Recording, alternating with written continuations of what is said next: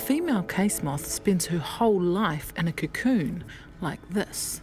Some people believe she sings a twilight serenade to attract a mate, but it's not just male moths that have found her inspiring. Puoro are a type of Māori flute inspired by the sound of a female case moth. The shape is based on her cocoon. A puoro is a taonga puoro Māori musical instrument. It is unique in that it has attributes of both a trumpet and a flute.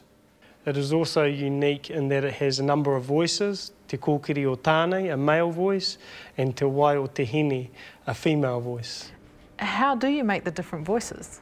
Here I have an example which I've made. This one is based on the one you see here, or inspired by the puoro in the Te Papa collection. So we have te kōkiri o tānei, which emerges when one blows through the top of the puoro, as so.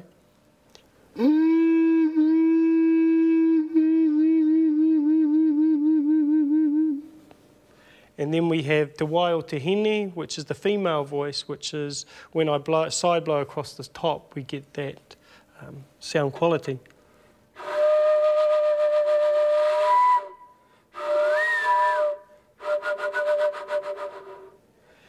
And there is a third voice when we actually blow in the centre of the puoro.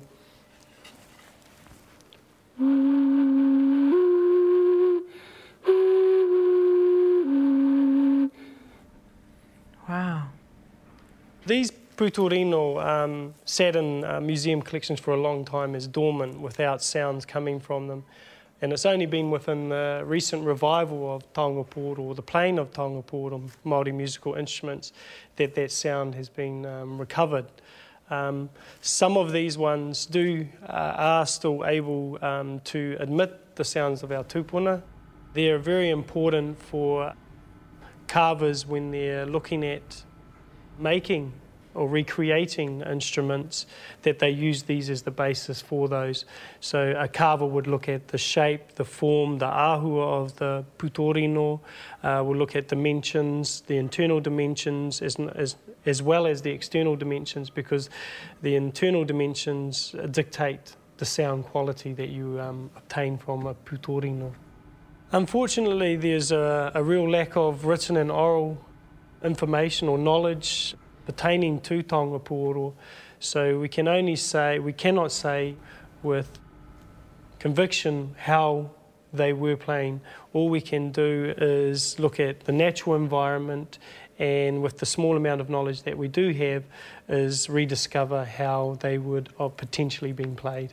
Here at Te Papa we have a group of enthusiasts in taonga puoro, and we meet regularly to practice playing taonga puoro, and we use them in the ceremonies we have here at Te Papa, such as our pōwhiri. So how does it feel to be part of the revival of taonga puoro?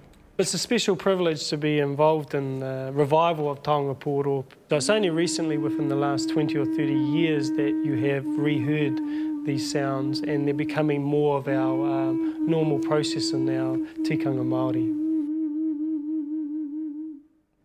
Although our historical knowledge of puoro and other taonga puoro is limited, the revival in the making and playing of these instruments is helping redefine the traditions in which they were used.